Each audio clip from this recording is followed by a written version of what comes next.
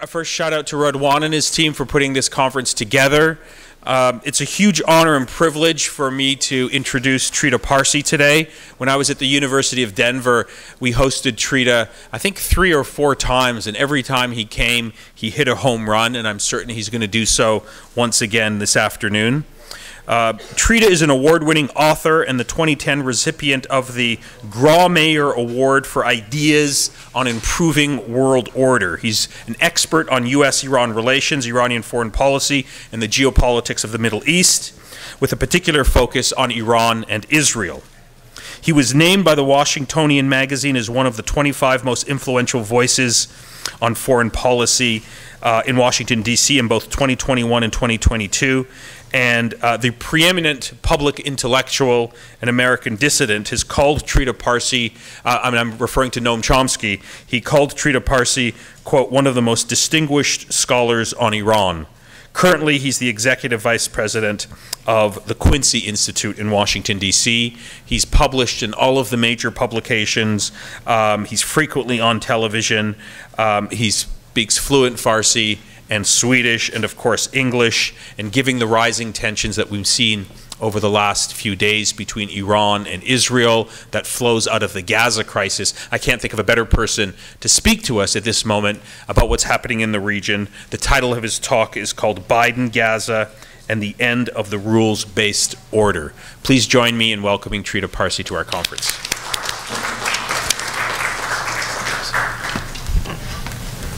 Thank you so much, Nader.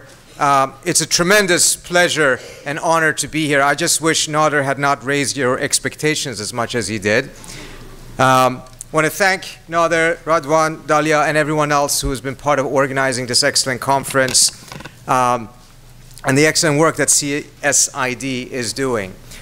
My conversation here with you today will shift things a little bit compared to the previous conversation to not only the situation in Gaza, but also its role and impact in the broader shifts that are taking place globally. As you all know, the conversation on Gaza and the landscape on the Israeli-Palestinian conflict has shifted tremendously just in the course of the last couple of years.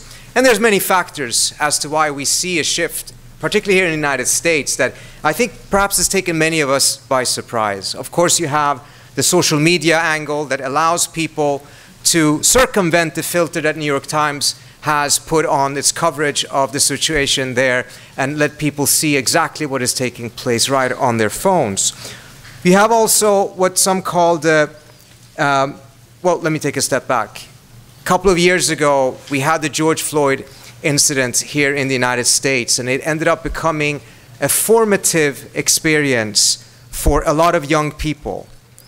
And Gaza, in many ways, has become the international version of that George Floyd experience, in which they are increasingly looking at what is happening in Gaza, not from the lens of terrorism, which has been the dominant frame in the United States of understanding the Israeli-Palestinian conflict, but from the lens of colonialism or decolonialism, from the lens of occupation. And all of these things are, of course, very, very important, but there's also another fact that I think is very important, and that has oftentimes been overlooked, which is that this is all happening at the same time as there is a major shift in global power that is taking place. Global South countries, or global majority countries, are now at a level of influence, or reaching a level of influence in the international system, that is bringing us back to the era prior to colonization.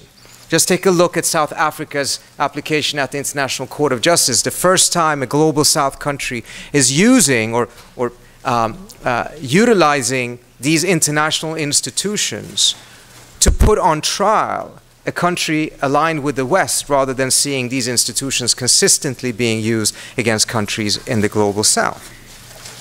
It is also, incidentally, during this very same period that we suddenly hear the term rules-based international order being very frequently used. Though it was coined by Australian Prime Minister Kevin Rudd towards the end of the 2000s, and it was originally designed to hold China to a set of rules and norms and laws in the South China Sea. It has since morphed into a very different concept with a much more unclear and at times deliberately unclear meaning and implications.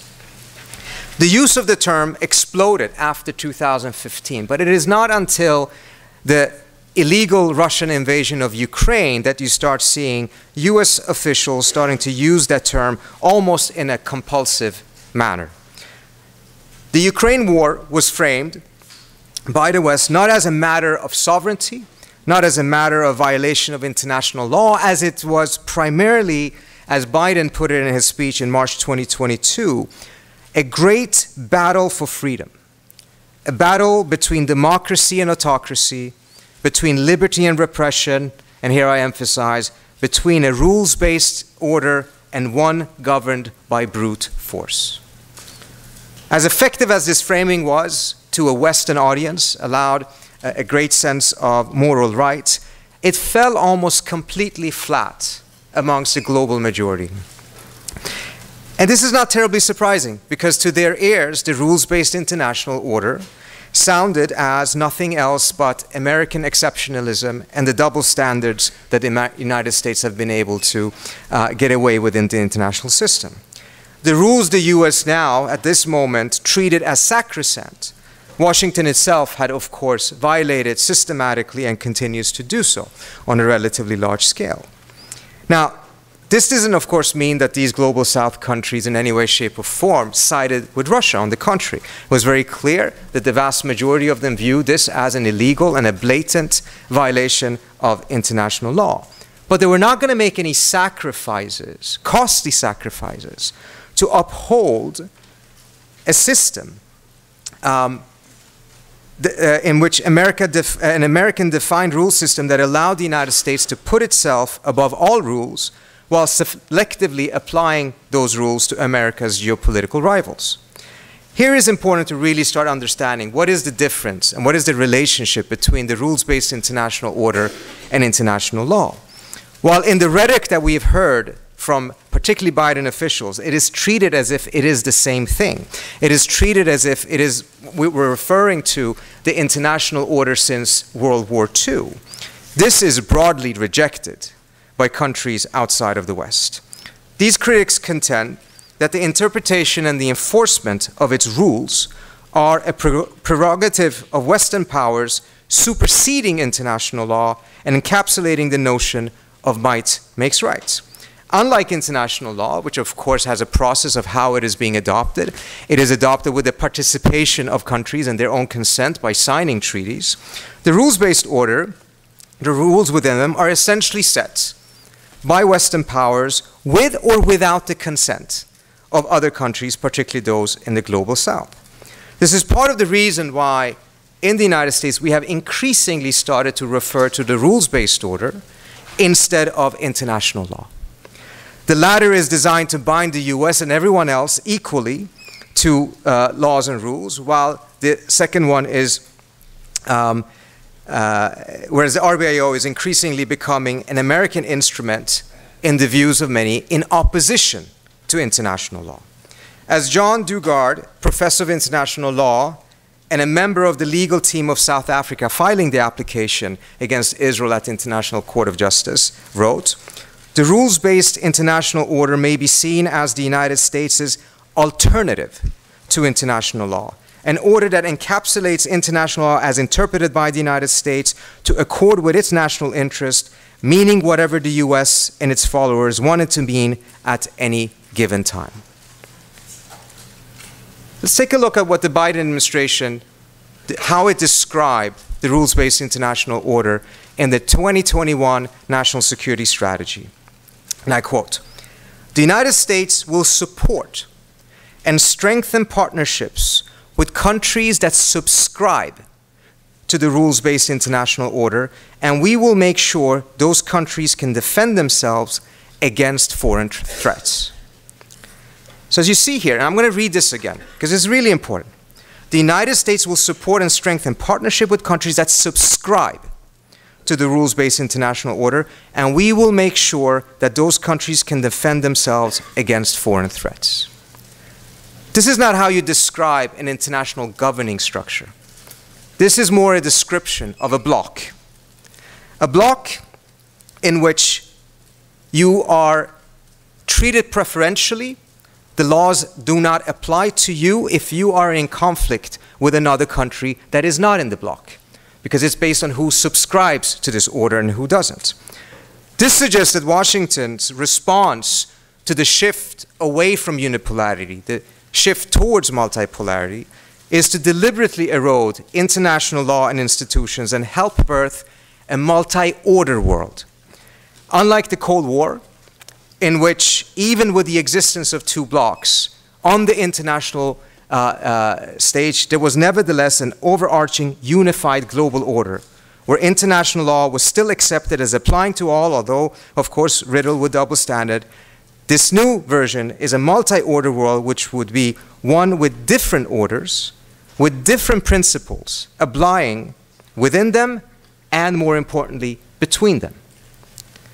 A simpler way of describing this would be perhaps a world with neither clear rules nor clear laws. Now, this has all been happening, and then suddenly you had Gaza. We ran the numbers, and it was quite fascinating to see the extent to which the term rules-based international order was consistently, frequently, almost compulsively used by the Biden administration. But between now and October 7th, there is not a single instance in which a principal Biden administration official has used the term rules-based international order in relation to Gaza. In fact, the general use of the term has gone down, and it's only been used in relationship to, again, Ukraine, but not at all to Gaza. To some extent, this is quite understandable because the degree of the double standard would be simply too much for people to be able to stomach. But here you then have a situation in which we've seen not only that the United States violated, or vetoed, 3 UN resolutions with varying degrees of calls for a ceasefire or a humanitarian pause. And the last one that was allowed to pass because of an American abstention, the Biden administration immediately turned around and undermined by then declaring quite incorrectly that the UN Security Council resolution is non-binding. This fits in exactly with the pattern. This is part of the reason why it infuriated the other states in the Council so much, because it's not just an undermining of that specific resolution. It's the undermining of the entire UN Security Council and the international order that is embodied in the UN system. Completely compatible with an effort to move away from the existing system towards a multi-order world in which you have a rules-based order for those who are aligning themselves with the West, and as a result, like the United States, can put themselves above all rules. The reason why, in my view, the situation in Gaza has galvanized people around the world, particularly in the global South, the global majority, is not just because the issue of Palestine or the justness of the Palestinian cause or the suffering of the Palestinian people or the genocide that is taking place. Those are, of course, extremely, extremely important, and I'm trying to belittle those. But it's also because the issue of Palestine, the issue of what is happening in Gaza right now, is embodying and symbolizing everything the global majority has found unfair and problematic with the rules-based international order. The double standards, the exceptions for the United States and Israel, the second-class status of global majority countries, and those who do not subscribe to the rules-based international order. Today, the Palestinian cause symbolizes not just the struggle for Palestinian dignity, but also the struggle for the dignity of the global majority. It encapsulates every reason as to why there is a desire for a reinvigorated global order based on the universal and equal application of international law. And it's important to emphasize this.